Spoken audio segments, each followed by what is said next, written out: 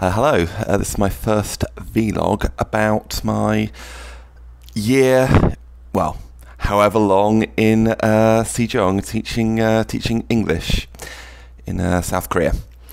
I'll just start from the beginning. I am going to be teaching English in a private school in Sejong City in South Korea for a year or however long, but contracts for a year. I think there's renewal options and so on and so forth. Excuse me. Oh, lovely. Oh, God, it is actually really warm today, and I'm so glad I got this big 2-litre bottle of water just in the fridge. Even with the air conditioning on over there, it's still very, very warm. God knows what it's like back home in the UK. So I might as well just start from the beginning. So yeah, like I said, teaching English for a year. I think what day was it? Was it the Monday? It was the Monday that I set out. Funny, so I started the day, went over to see my sister, went over to see her boyfriend Simon, and my nephew Jack. One final visit to see the family and obviously the cat as well. So yeah, it was really nice morning with them. Watched a bit of My Neighbour Totoro. The cat was most fascinated by by the film.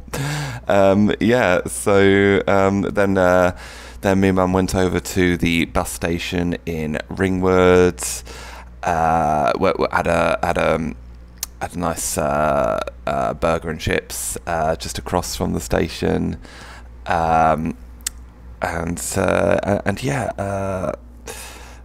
really nice burger. Thank you very much, Mum, for that. And then just literally walked across the road to catch the bus to Heathrow. This would have been about 2:30 in the afternoon. Got to Heathrow at like 5. And yeah, made my way to the terminal. Got on the plane. Not too much drama there, really. Just the usual stuff there. You know, just nothing too remarkable there. Flew into South Korea. The plane was. I had a spare seat next to me, but even then it was difficult to sleep, so didn't get any real sleep on the plane. Watched 3 films. I think it was a new Batman film, Robert Pattinson. I'll just say he's the best Batman I've ever seen, but the worst Bruce Wayne I've ever seen. You know what he reminded me of as Bruce Wayne. You know Elliot from E.T. when he's in his costume halfway through the film. That's what Robert Pattinson as Bruce Wayne reminded me of. Oh, there goes my phone. Hang on, my phone is supplying the light to me. There we go, and I just dropped that there. So there we go. So yeah. Robert Pattinson, terrible Bruce Wayne, but a damn good Batman. He's got the voice and everything. So yeah, good spot there. What else? Watch Saving Mr. Banks again. It's great. It gets better every time I see it. Watch The Secret Garden from a film from childhood. Got off the plane, and that's when it all started. Had to do a bunch of COVID nonsense. A lot of Q codes and that sort of thing. But yeah, I managed to get through that all fine in the end. What happened next? Got the old 30-day phone SIM. Then had to go do my COVID test at another section of the airport. All relatively straightforward. And yeah, managed to get to my accommodation that night. It must have been about 8 in the evening when I finally got there to my accommodation, which was less of a hotel room and more of a studio, new studio flat to rent. But I liked it. It was very peaceful. And yeah, just nipped over the road downstairs for dinner. Just did things the South Korean way. Got some noodles, and there was like some it's like this, like 2 chicken pieces, like actually in a little little warm tray sort of thing, just next to the counter. So I was like, yeah, okay, I'll get a couple of those. Lovely. Yeah, and yeah, and then the next day, next day was a really good one, but it started off a bit difficult because I got to the airport, got there in perfect time for my bus from Incheon. Yeah, it's Incheon Airport, by the way, Incheon to Sejong. Was due to get the 8:55, but I was waiting in the wrong area. I was waiting at the at gate 11. I should have been waiting at 11A, below 11. So yeah, so I had to get my next ticket, so I had to wait around for that a bit, which is a bit annoying. But hey, I got but hey, took a really nice air-conditioned bus ride from Incheon to Sejong, about a couple of 2-3 hours. I think even then at Sejong I got off at the wrong one. I think I got off at the government complex when I should have got off at the bus station. But hey, it was my first time in Sejong. It's not like it's not like it's not like there was a display in English, so there's no way I could have possibly known I was in the right place or in the wrong place. But hey, but yeah, got off there. Really nice day. It must have been like 1 in the afternoon. Yeah, it was about maybe 1. Maybe about 12, 1 or something when I was there, and no, it must have been about 1 anyway. Anyway, from there, my two of the fellow English teachers at the school, Saf and Joyce, came to pick me up, and yeah, and they were very welcoming from the start. Just dropped off my things straight at my new flat. So it's like I didn't even get to see the new flat. It's just throw the bags in, just throw my two bags into the room, and there we go. And just nipped back out, nipped straight over to the school. Well, I say nipped straight over the school. Went to the Lotteria around the corner. Lotteria is a burger chain in the out in East Asia. There was that chain was in Vietnam as well. Yeah, so Saf very kindly bought me a nice burger, and just had that in the. We just went back to the classroom, just had that in that, and yeah, from there I did for the rest of the day from about 2:40 till 7:05. I did about. I must have done about 6 observations with Saf and Joyce, and I think there's. Might have been some other teachers as well, Juan and Sarah, a couple of the other English-speaking teachers, did a couple of observations with them. But yeah, 6 observations in the day, seeing how it all worked, and yeah, yeah, it's interesting. The rooms are sort of like rooms of about 12 students, all done from a giant television. Got to see some of the interesting techniques they were using, and. Yeah, so got to observe my first bit of teaching for the day. Of course, I didn't see the whole thing. I think I just nipped off the toilet a couple of times, nipped off to Starbucks briefly, because at this point, right, proper jet lagged. Night before, 4.5 hours sleep. So yeah, you can imagine what the jet lag was like. So just yawning away by the end of the day. But it was cool, because when 8 o'clock came along, when we headed home, me, Seth, Sarah, and Juan. That's my washing machine going off. Plays a corny little song, but yeah. The 4 of us, we went to a Mexican restaurant, had some a lovely quesadilla with the guys who were just sort of just talking about stuff, and and there was a whole plate of salad with the quesadilla as well, but it was covered in this really spicy Korean sauce, and I was just like, no, I don't want any salad now. I mean, it was a nice sauce, but it was sort of like sushi and ice cream. The two things don't go, the spicy sauce and the salad just didn't go together. Yeah, then I got into my flat, unpacked, and must have about 10. I finally got into my flat, just unpacked, and the mattress there was no bedding. There was no bedding. I literally just had to get all my clothes, make a pillow, and just cover myself in my towels and clothes and everything, just to have something to sleep under, which was pretty bad. But it was alright. I managed to get a good managed to get another what 5 hours sleep that night. So barely any sleep at all, thanks to the jet lag. Bit of a nightmare, but yeah. And next day, more observations. Yeah. What did I do? Did I miss anything? No, I didn't. More observations next day. So this would be so the day after was a Wednesday. Today would have been the day I'm talking about would have been a Thursday. So what happened then? What happened? More observations. More class observations, and this Thursday happened to be the last day because the Friday was a holiday, so Thursday is the last day. So I got to see some observations between then. I had to go to this like clinic on the 4th floor to get some health stuff done. This was all in preparation for getting some sort of card or something, some work card or something. So yeah, that was that. It was had to do things like get a blood test, get an X-ray, that sort of rubbish.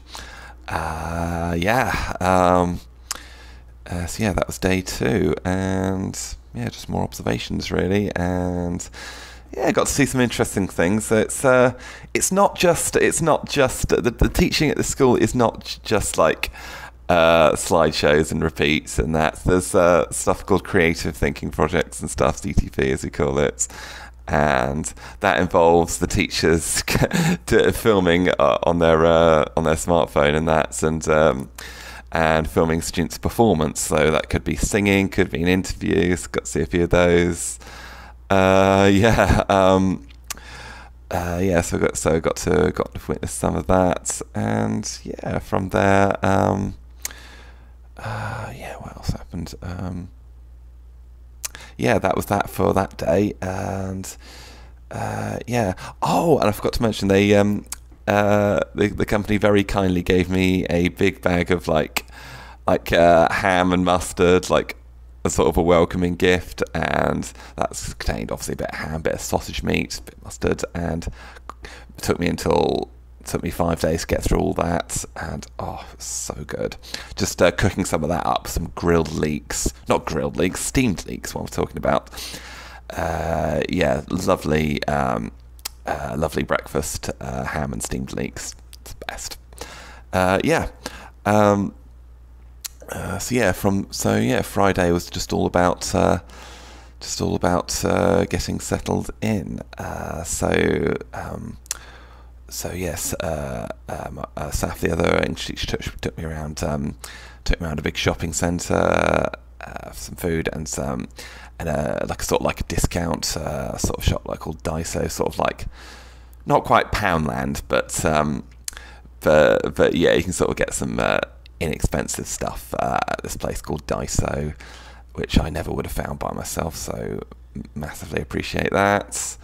So I went there a few more times, picked up some things, picked up a nice little memory foam pillow behind me. And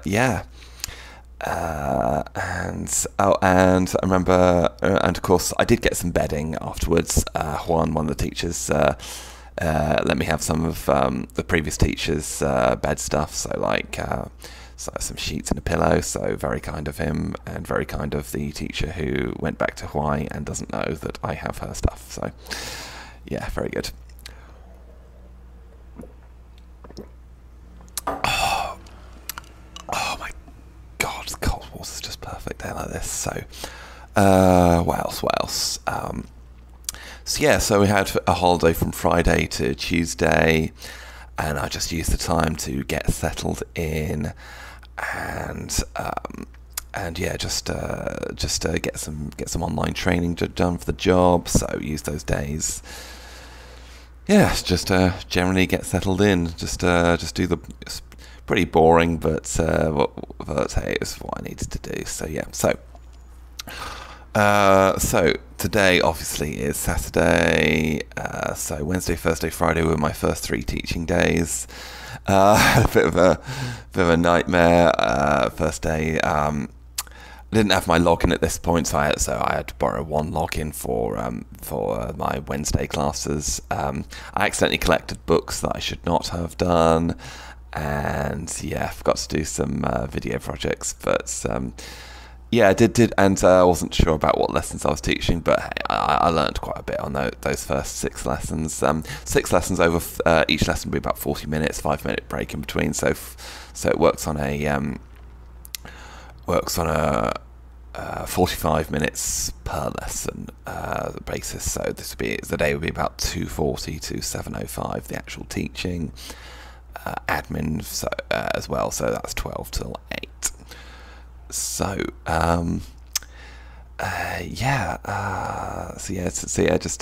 teaching.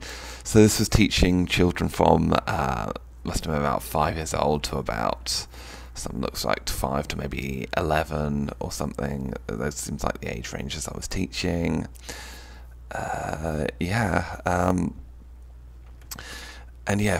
Like 40-minute lessons each, and it was so hard just keeping time, because my CELTA training required the lessons I was teaching were required to go a little bit slower, but these lessons for children, you have to go really fast to get through everything. And I've got a program here, for example. So this would be, so there we go. If you can make any sense of that in your first 3 days, you're a pretty damn incredible teacher.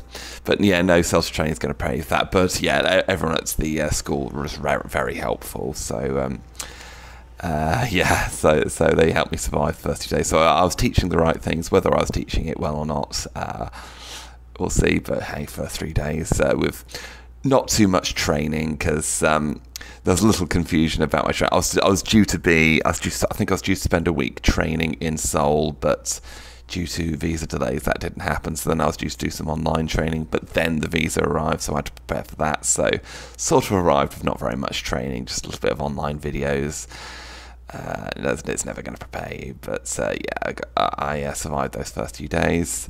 Then the next day, Thursday, 5 lessons that day. There's one break in between. Went a lot better. Still a little bit confusing, but a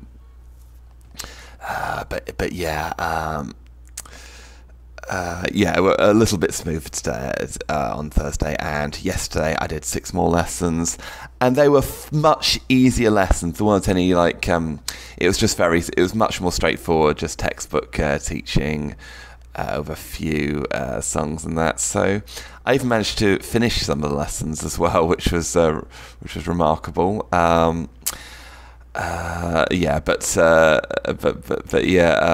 my co-teachers have helped me out. So yeah, that was lessons. Students are really cool, really good students. Some are a bit noisy. I think there's one particular class I don't particularly like, but all the other classes I quite like as well. The funny thing is, I think the lessons are going much smoother when the classes are smaller. For some reason, that I'm able to finish my lessons much quicker with smaller classes. Why that is, I don't know, but hey, I will get better over time. The little ones are so adorable. I remember that first Wednesday I came in for observations. The first impression I got was some of the really little ones were like coming up to me and like wanting to like touch my hair as well. They were like doing this. And it's like they'd probably never seen a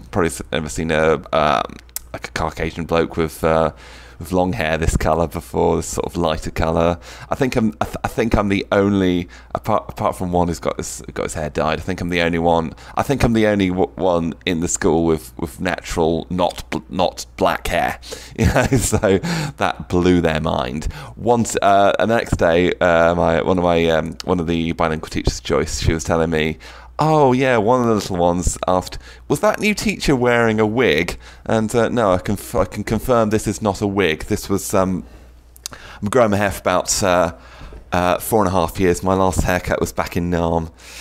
Seriously, it was. In 2018, I was teaching in Vietnam, and my last haircut was my last week in Vietnam. So I've been growing my hair ever since, which has its advantages. When I wake up in the morning, my hair isn't sticking up. It doesn't take forever to gel it back into the right place. That's one reason why I like the long hair. So, second reason I stand out a bit, and I am standing out. Yeah, which is pretty cool. So yeah, that's been classes. And how about just generally life in Vietnam? Vietnam, South Korea. I don't know what country I'm in. Yeah, it's good that they've got a recycling program, but it is difficult to just go through your bin and just separate all your recyclable stuff from your food waste stuff. I still haven't really figured out what you do about the food waste. I think it gets collected on a Monday, but God knows where. I might message one of the other teachers, see if they can help me with that. Yeah, and I'm learning some things like asking for espresso. Espresso hana juiceo. That means one espresso, please. Gabang. Sorry. Gabangum. I think it's gabangum pear juiceo. No bag, please. I think that's what that means. I'll double check that later. Kamsahamnida, thank you. Annyeong, hello, goodbye. That's just how I greet people. I don't know if that's the correct way, like formally or informally, but no one's corrected me so far. So that's something. I'm picking up a few words, but yeah, Hana means one, and yeah, and just a second, bear with me. This is from Paris Baguette. Let's just break this one in half. Brioche bun, bit of cream and red paste in there. This is not chocolate, this is red paste. Hang on.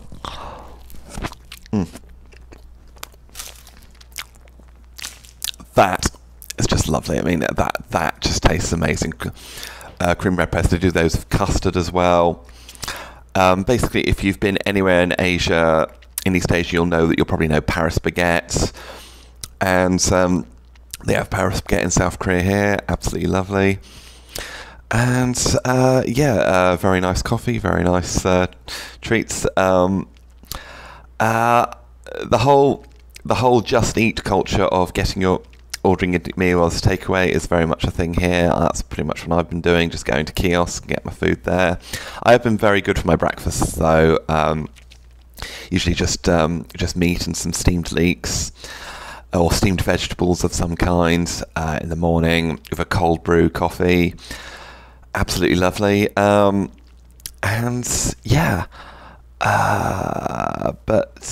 yeah, what else? But yeah, I've been very big on the burgers as well, burger and chips. The old kiosks there have been probably a little bit too much of that, but that's okay. But I found a place called Moi Vietnam Kitchen. So I've been getting beef pho the last couple of nights, and I've got to say, the pho here is amazing. It's not quite as good as in Vietnam, but considering we're not in Vietnam, it's pretty damn good. It's just been the most amazing way to finish a day. And if you don't know what pho is, it's like a beef soup with noodles, or it can be anything. And I'm going to try some bun cha next. That's the best food in the world there. I might even try a banh mi for lunch a bit later on today. I've just had some breakfast earlier. I had a bit of sausage, just a bit of that sausage meat, a bit of kiwi fruit. Lovely. So I'll have a banh mi later for lunch, I think. There's a place down there. Banh mi is a Vietnamese thing. Yeah.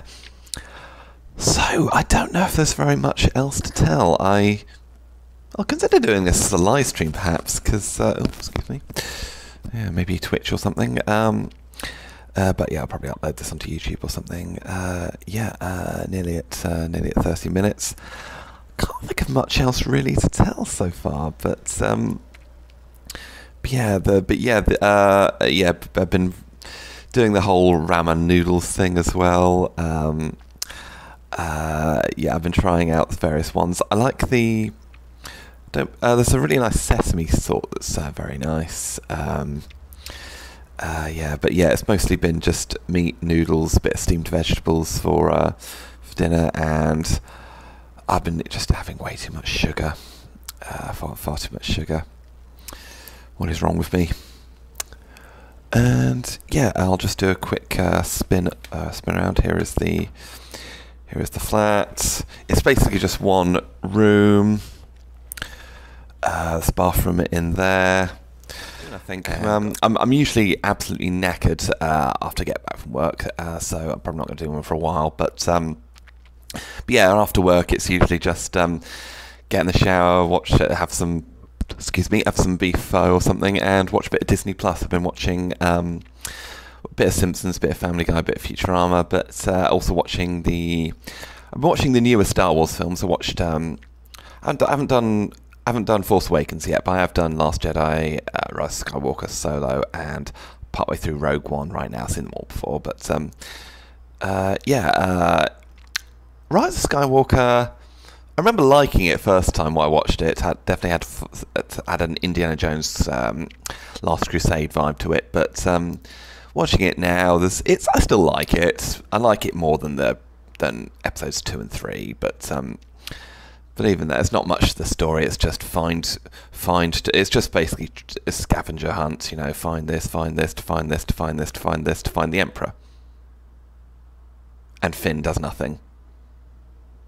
Oscar Isaac, Poe has a lot to do. At least he's interesting, but then they add a few too many new characters, and it needs a director's cut. Really, I think there could be a decent film there if they maybe release a director's cut. Watched Last Jedi again. Looking back, it's maybe for some it's a little depressing. It does seem to be a lot of suicide missions. Maybe that element's a little depressing, but Last Jedi is still my favourite Star Wars film, I think. I watched Solo again a couple nights ago, and it's better than I remember. I remember liking Solo okay first time watching it, but I actually really like it now. I think on second watch it's actually a lot better. I remember falling asleep a little bit through some of the action though. That's the weak part. I don't think Ron Howard directs action very well.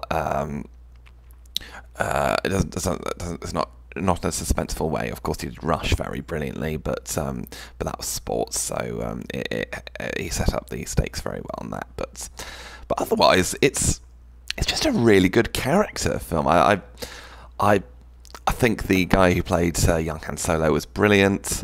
I think Woody Harrelson's brilliant. Interesting character. Maybe the whole corporation thing with Paul Bettany and what's her name, Emilia Clarke, could have been a bit more interesting. And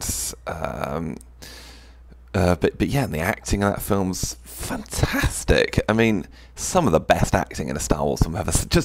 Just put the acting of Solo next to the terrible acting in the first 3 films, like not Force Awakens, Phantom Menace and the other two. Just watch those, then watch the acting in Solo. It's like, oh my god, give these people in Solo Oscars. Wow. So yeah. I like all the Star Wars films except Episode 2. That's the only one I don't particularly like. Like, what was the story to that? Cypher Dyas gets a clone army to blah blah blah, Count Dooku blah blah blah, Jango Fett blah blah blah, planet that makes air guitar sounds when grenades blow up or something. What even was the story to that film? And then blah blah blah, Anakin blah blah blah, I don't like sand. For me it's the worst Star Wars film. It's the only one I really don't like. It's the only one I just wouldn't watch ever again. But yeah, enough about Star Wars. But yeah, that's Disney Plus. I want to watch all the TV series. There's like a ton of TV series. There's also Clone Wars film. I haven't seen that, so I'm going to get through as much Star Wars as possible with my Disney Plus account for the year. Yeah. Anyway, that's me. That's my vlog about South Korea / my opinions on Star Wars and Disney Plus. So yeah, so I'll leave it there. Thank you very much for watching. I'll do another one very soon. And I'll probably do another one next week when I've done a whole week of teaching. So take care. See you again. Bye bye.